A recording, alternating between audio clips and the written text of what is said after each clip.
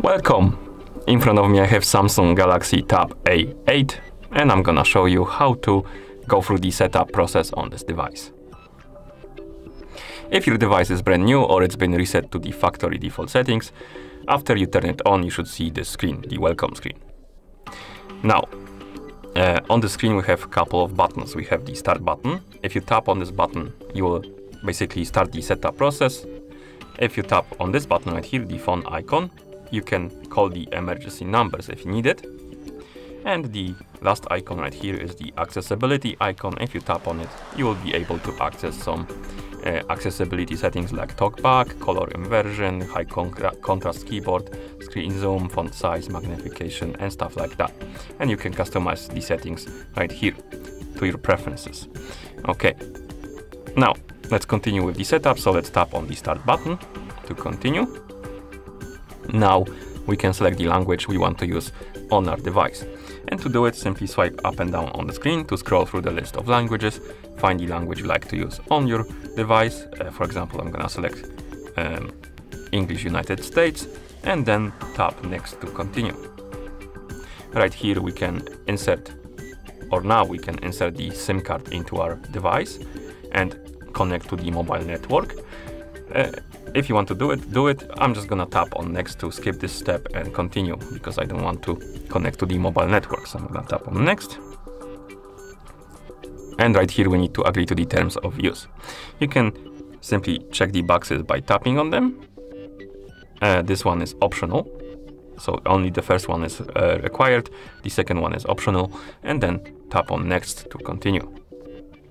And now we can connect to the Wi-Fi network.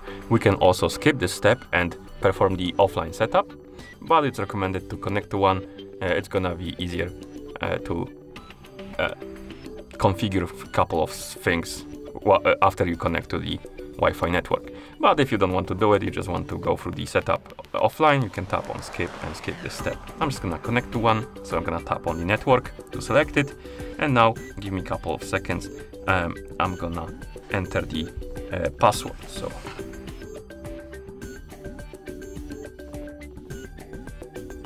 and once you're done entering the password, you can tap on connect to connect to the network.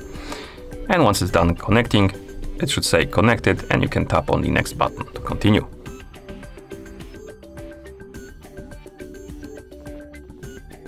Now we can copy apps and data from the Google account or Google Cloud.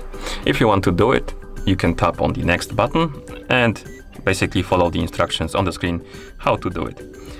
I don't want to do it, so I'm just gonna tap on back and tap on the don't copy button to skip this step and don't copy anything to my device. Here we can log in into a Google account, or you can also skip this step to not log in into an account and just go through without using the Google account. I recommend to log into one, but if you don't want to, tap on the skip button. If you want to log in into an account, tap on email right here, enter the account name. Then you can tap on the next button.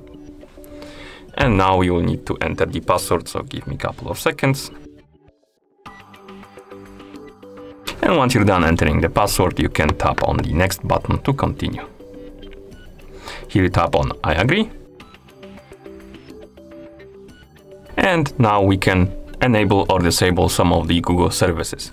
Basically, we have the list of services right here. We can scroll through it by swiping up and down. We have the switch next to the services. So for example, we can disable the backup to Google Drive or enable it, whatever you like.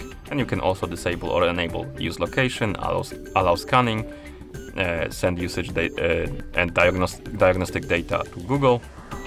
And once you're done customizing your settings, simply scroll all the way down and then tap on the accept button rather.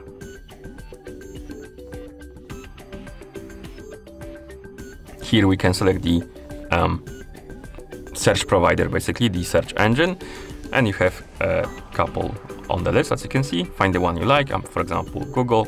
Tap on the box next to it to select it, and then tap next. And now we can set up a screen lock protection. Basically, if you want to have some kind of protection on your tablet, so if some random people won't be able to access it, you can set up a face recognition, pattern, PIN, or password. If you want to set up a protection, simply select the method you like and then follow the instructions on the screen how to do it.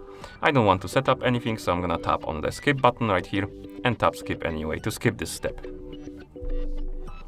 And now we can set up a Google Assistant. Basically, we can tap on more. And here, if you want to set up a Google Assistant, you will need to tap on I agree and then follow the instructions on the screen. I don't want to do that. I just want to tap on skip right here. And right here, we can also allow the Google Assistant to be accessible while your tablet is locked. So if you have some kind of screen lock protection and the tablet is locked, if you tap on I agree, you will be able to access the Google Assistant even though the phone is, or rather the tablet is locked. If you don't want to allow this, tap on the skip button to skip this step. And now we can review additional apps. Basically, here we have the list of apps we can automatically install on our tablet. And we can tap on the box right here to check them or uncheck them all, or we can check or uncheck separate apps. And once you're done customizing your settings, or rather selecting the apps, tap on OK to continue.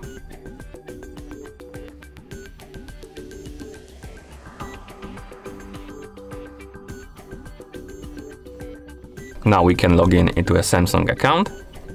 You can do it by entering the phone number or email. Of course, you can create a new account if you need to by tapping on create account. You can also use the Google account or use the QR code. I'm just gonna tap on skip to skip this step. But if you want to use some of the Samsung services like Samsung Cloud, Find Mobile, Galaxy Store and stuff like that, it's recommended to log in into account. If you don't care about it, you can just tap on skip and skip to skip this step. You can of course log in into an account later on if you need to. And now we can tap on the finish button to finish the setup.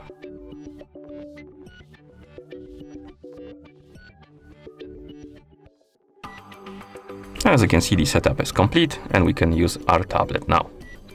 And that's how you go through the setup on this device. Thank you for watching. If you found this video helpful, please consider subscribing to our channel and leaving the like on the video.